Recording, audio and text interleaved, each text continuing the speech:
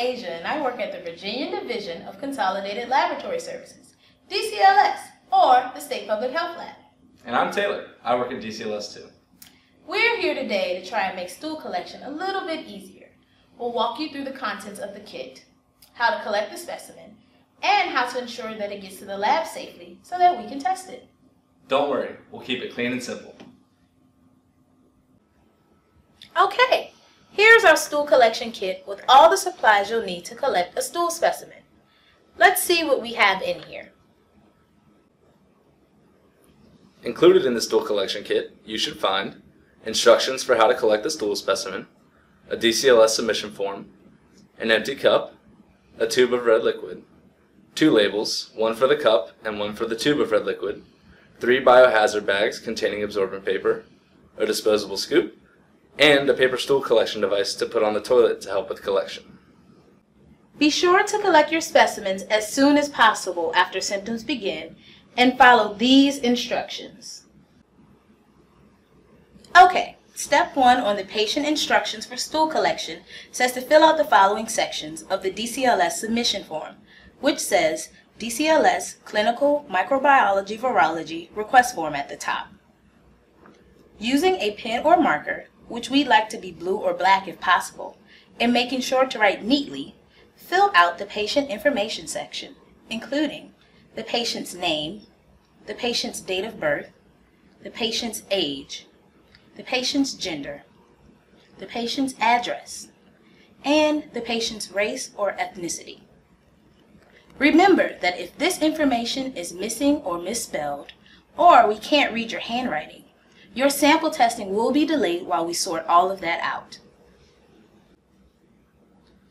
And in the patient medical history box, clearly indicate the signs and symptoms that the patient has experienced and the date when the symptoms began.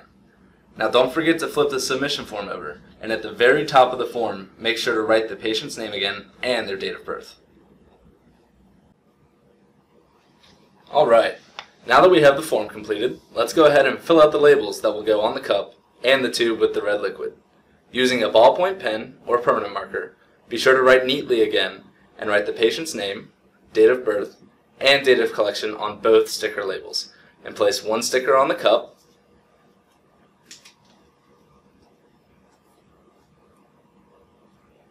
and the other on the tube of red liquid.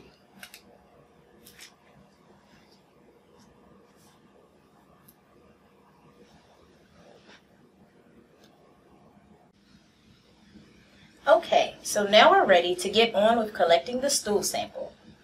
Be sure to wash your hands before and after collecting the stool sample and urinate prior to performing stool collection. This stool collection device is going to be attached to the toilet to help collect your stool sample. Do not urinate into the collection device. One side has instructions and the other side is blank. Place the collection device with the writing side up on a flat surface and fold flaps up along the scored line. Remove the backing from the adhesive tape flaps. These will be used to secure the collection device to the toilet seat.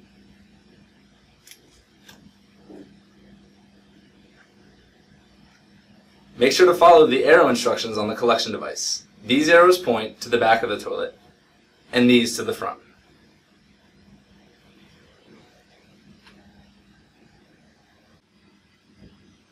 Go ahead and attach the tape flaps to the toilet seat.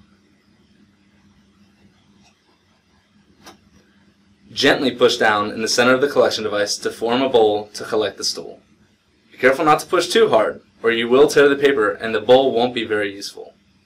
Make sure that it fits down inside of the toilet seat but is not touching the water in the toilet bowl. And now, you're ready to go.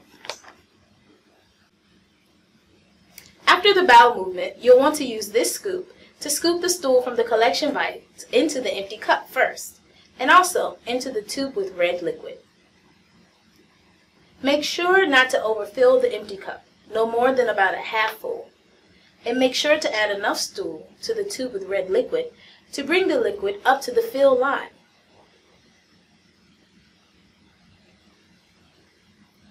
Go ahead and tightly secure the lid on each container once you've added the stool.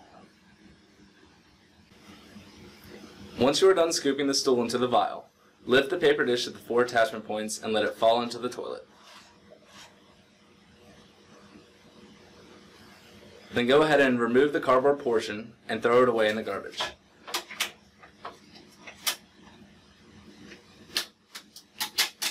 Flush the toilet when you are done, and don't forget to wash your hands too.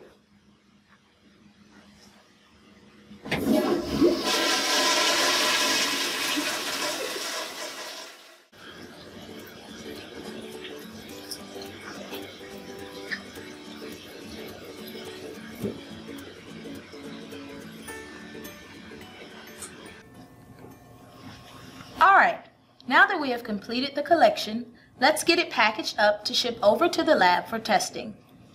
You'll want to put each stool container in its own biohazard bag, and you'll want to be sure the bag contains absorbent material in case of a leak.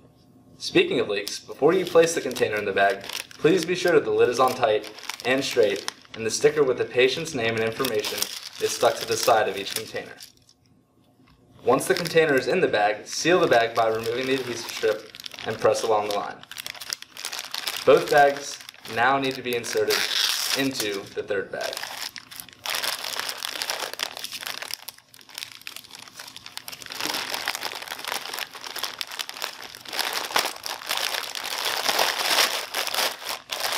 Now is a good time to wash your hands again.